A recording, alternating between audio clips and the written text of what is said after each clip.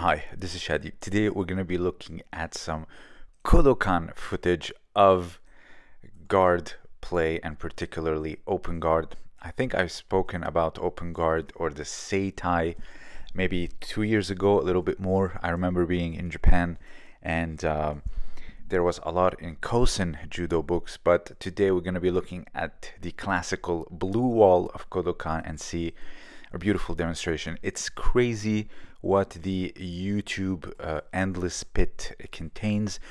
I still what's the word, find footage that I've never seen before, and it contains so much, and we're going to be looking into it. But before that, of course, please feel free to check out my translation of Ryohei Uchida's The Origins and History of Judo. Dates back to 1903, available in French and English. Please, link will be down below. So first, we're going to be talking about sweeping mostly. So it's called kusakari, as you can see here. So kusakari, if you translate it, it means cutting the grass.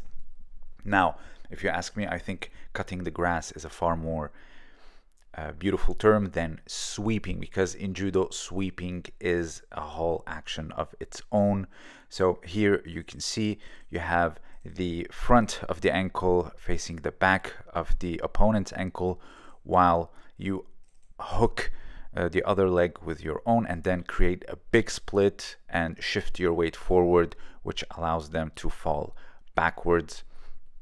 And it's all about kicking that leg and keeping the ankle tied to your ankle. So now, if you look at old Kosen Judo productions, you'll see something very similar, but there is many ways of doing it. So here, for example,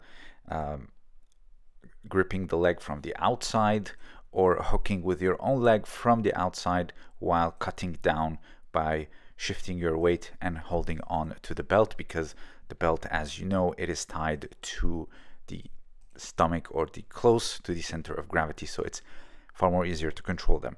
Now let's see another variation of it, and you can see here collar sleeve, legs open, Seitai position. Here he positions himself far more sideways, so you might see this more as a troubleshoot for something like tomoe nage, and you see instead of putting the ankle, the face of the ankle on the back, he completely hooks the leg with the back of the knee. So here you see this is the variation that we kind of saw, and also you have the troubleshoot for tomoe nage, and here you see the complete hooking of the leg instead of using the front of the ankle. Now let's move to a more something that we see a lot in jiu-jitsu today, and you can see what they call the ashigarami battle, which I don't like that term, because ashigarami or tangled legs is a technique on its own, is a particular technique, and here, as John Danaher calls it, the inside position. And so again, it's all about the front of the ankles, which can serve as a very sticky knot, and also as your leg moves you can shift their legs or their arms. And here you step over one calf, and then with the other you do like a half butterfly hook, and then you sweep them to the side. And notice the motion of the arm here. It's like giving a forearm to the cheek, but of course it's the cross collar grip that you use. You lift up your forearm and then you sweep to the side, or cut the grass to the side, and then proceed to pin. And here they look like they're going for a belt grip in order to push down and try to pass, but you extend your legs, sit upwards, step on one calf, and then hook the other one with the front of the ankle. So hikikomi turnovers are very common. When I showed my video on Kosei Inoue sparring on the ground, he used quite a bit of this. Usually this is very common. You see it, half butterfly, and then a grip down the back, gripping the belt, and you sweep sideways, or you can hook the arm and go to the other side. There's many variations, but gripping the belt on the side and then hooking on the inside of the thigh. And here you can, of course, sweep to the other side. Again, it all depends on where you put your hooks and how you shift your weight. Now, let's see more. This second variation of, instead of pushing forward and maintaining the same grip, he actually pulls him towards him with double underhooks and then flattens him. So he cannot sit up because he has him all on top of him, and then from there with the legs he can go to the side. And so since the arms are extended and flattened, they have no control whatsoever. So from there it's very easy to sway to the side and then continue to pin, basically. And here this one also, where they have one knee on the ground, it's very common to start rounds like this. So again, when you watch these, make sure you take notes.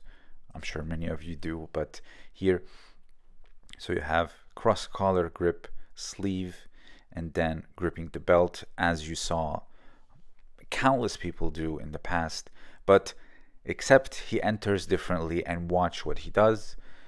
So you have the leg that's on the inside, it keeps hooking while the other arm actually hooks the leg. So watch what he does.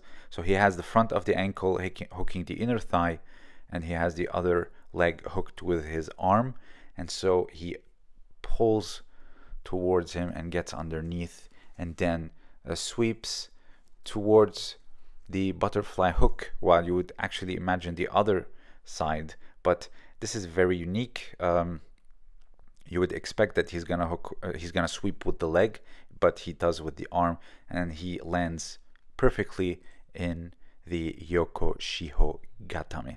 And here, in case maybe they want to post, or maybe they are a bit strong, so you have posting from this side, or of course the other side if you want to underhook the leg. So what he does here is grip the belt, but instead of the leg, he removes the arm from the equation and then flattens him out, and then of course going to the side and getting to the pin. But as you can see, the leg is flat, the arm is flat, and there's little control left. And here, instead of getting caught in half guard, he maintains the front ankle in order to control the thigh. So these are critical details that are very important. And look how he just switches and then immediately in good position. So if you have anything to add, please let me know down below. Consider supporting me on Patreon for exclusive content, and also don't forget to check out my book, The Origins and History of Judo. This was Shadi, and thank you for listening.